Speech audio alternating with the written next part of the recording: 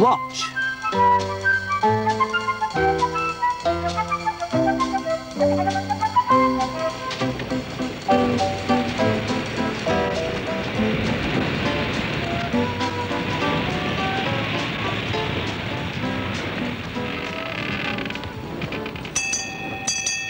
Ahoy there!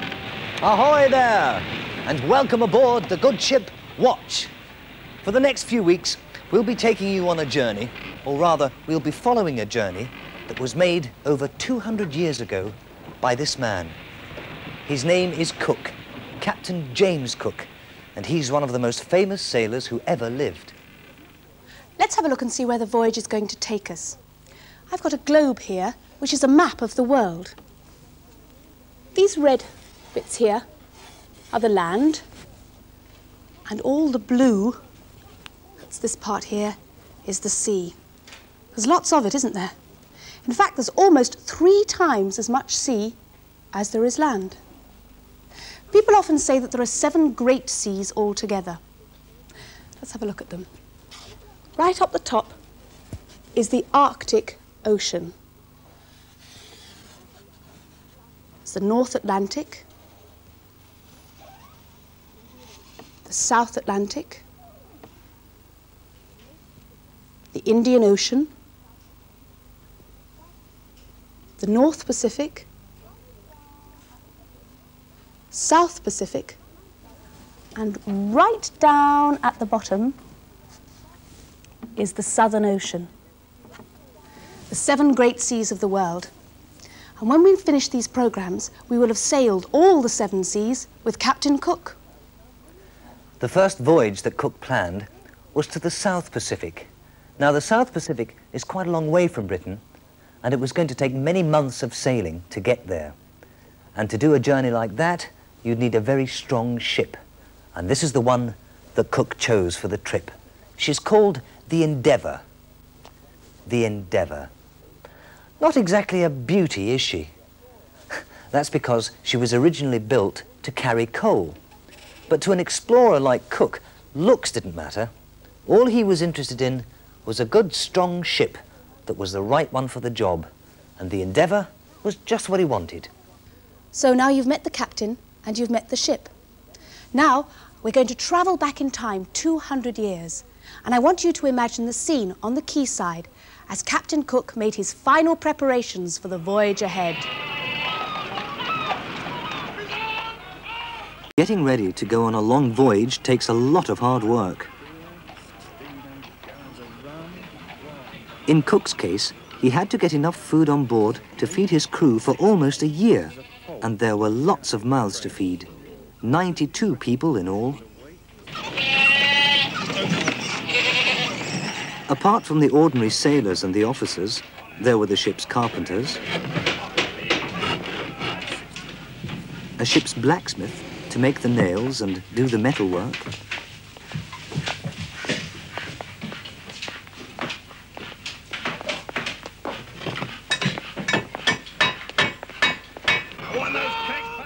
and soldiers, in case there was any fighting.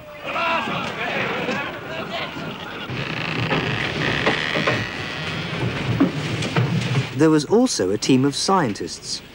Their job was to collect rare plants and flowers and observe the birds and fishes. They were well equipped with all the latest scientific instruments. The ordinary crew were used to sailing, but for some of the scientists, it was the first time they had been on a long voyage. One of them had brought his greyhound along for company.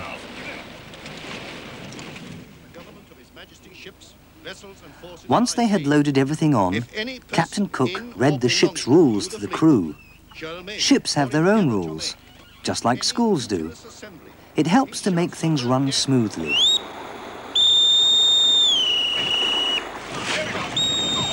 And then it was time to go. As the officers gave the orders, the sailors climbed nimbly up the masts to let the sails down. The voyage of the Endeavour had begun.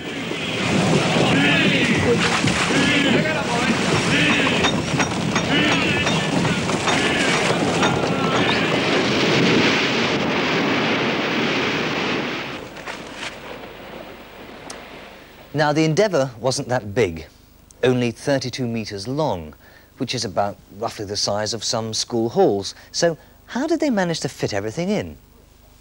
Well, most of the provisions were kept down at the bottom of the boat. For instance, there was a compartment here where they stored all the drinking barrels. They took 1,200 gallons of beer and 1,600 gallons of rum. There was another compartment here where they stored all the food. 6,000 pieces of pork, 20 tons of bread and flour, and lots of other food, including almost half a ton of cheese. Mind you, not that the cheese was that marvellous. In fact, it was so hard that sometimes the sailors used to make spare buttons for their clothes out of it. And here they had the powder room, where they kept all the gunpowder and bullets and cannonballs they would need in case they got into a fight. At the bows of the ship, that's at the front, they stored all the sails and the ropes. Very important for a sailing ship. Now, what about the crew? Where did they live? Well, Captain Cook himself had a cabin at the stern of the ship. That's the back of the ship. There's Cook's cabin, and his officers and scientists had smaller cabins also at the stern of the ship. There wasn't a great deal of room, but they were a lot better off than the rest of the ordinary crew. Now, they slept in hammocks in this middle section. It's not very big, only about the size of one of your classrooms. So the sailors had to take it in turns to sleep in their hammocks, or about 30 sailors at a time. So that's all the crew and all the stores fitted into the ship. It's a bit of a squeeze, but they managed it. But now, how are they going to get the ship to carry them halfway round the globe? How does a sailing ship work? Well, to show you, we're going to go and have a sail in a boat of our very own. Ahoy there! Welcome aboard the good ship Ondina. And meet a friend of ours called Tony. Hello. Tony knows all about sailing, and he's going to give us landlubbers the orders. Now, the thing about sailing ships is that they all work in much the same way. They have the same way of starting, of stopping, and the same way of steering. If a sailor wants to keep a ship in the same place, he uses a thing called an anchor. Can we haul it up, Tony? Haul away!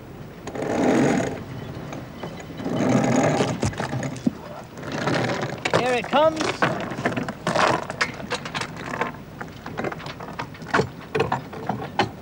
There we are.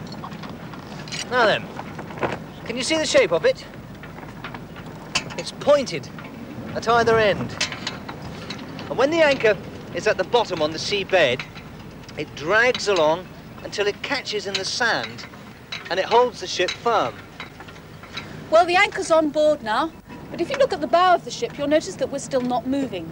To do that, we need to raise a sail and have the wind blowing.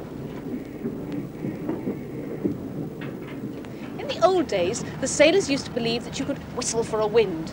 They believed that if you whistled, you get up a nice breeze. Well, we've certainly got plenty of wind blowing today. Now, as I pull on the rope, the sail is hoisted up the mast. You watch what happens. The sail is beginning to bulge. Now, what do you think's doing that? It's the wind. As the wind fills the sail, it pushes the boat along. And as you can see, we're off. Once you're moving, you have to make sure that you're going in the right direction. And to do that, we have a steering wheel. At the back of the boat, there's a flap, and that's called a rudder. Now, if I want to turn right, I move the steering wheel to the right, and the steering wheel turns the rudder, and then the boat turns to the right. Or, in sailor's language, to the starboard. Now, if I want to turn to the left, I turn the steering wheel, which again turns the rudder to the left and the boat to the left, or, in sailors' terms, to the port. Have you noticed this flag? It's called the Red Ensign. A Union flag in the corner, and the rest of it plain red. All merchant ships and private vessels have to carry it, and in the old days, Royal Navy ships had to fly it as well. That was in Captain Cook's day. Sometimes they used to call it the Red Duster. It's nice, isn't it? Perhaps you could make one for the classroom, or even make up a set of signalling flags. Signalling flags are used to send messages from ship to ship. This is the Blue Peter, and that means my ship is about to leave the harbour. This one means my ship has stopped. You can also send very short messages with flags. This one is yes. And this one is no. This is my favourite message. In the old days, these two flags would have meant, my ship is infected.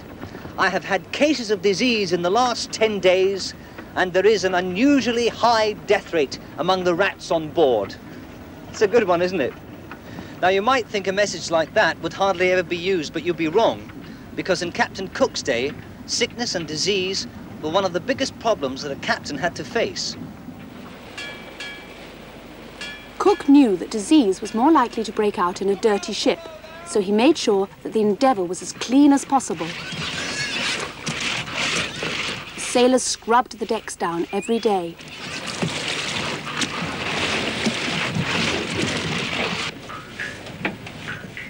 And they also had to keep their living quarters clean.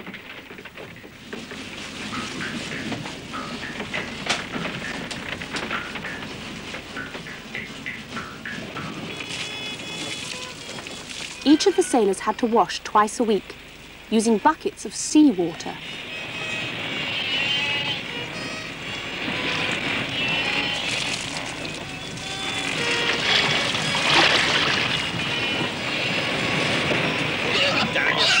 And even the animals got a scrub down.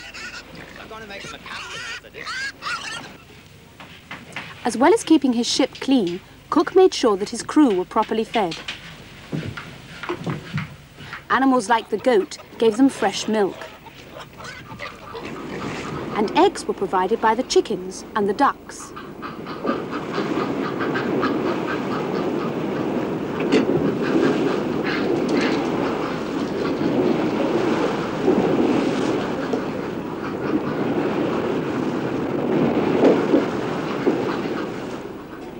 Fresh fruit and vegetables were more of a problem, as there were no refrigerators in those days. Instead of vegetables, Cook gave his crew a sort of cabbage called sauerkraut, which was pickled in vinegar to stop it going bad. The crew were not too keen on it at first. In fact, they refused to eat it. But then Cook had a good idea. He gave it to his officers for dinner, and that made all the difference. When the crew heard that Cook and the officers were having sauerkraut, they decided that maybe it wasn't so bad after all.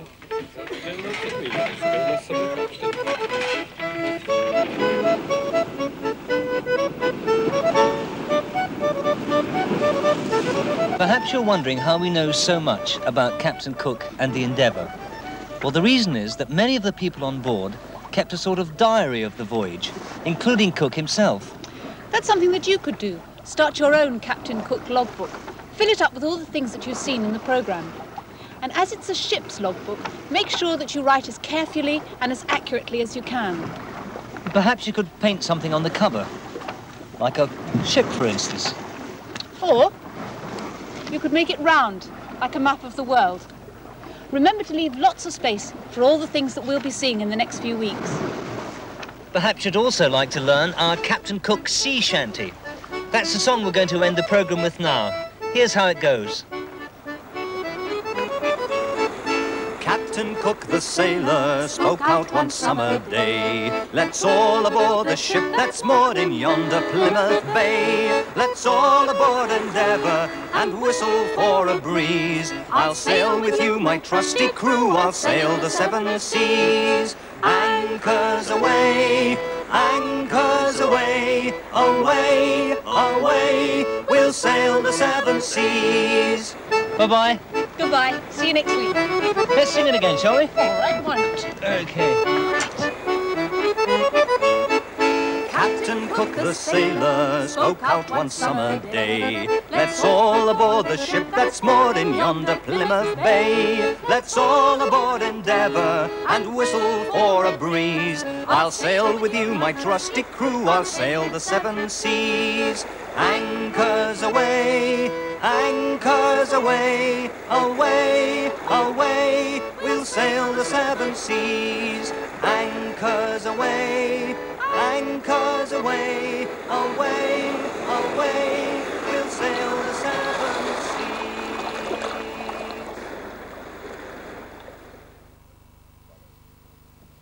Well, the next programme this afternoon, 20th Century History, follows in a minute.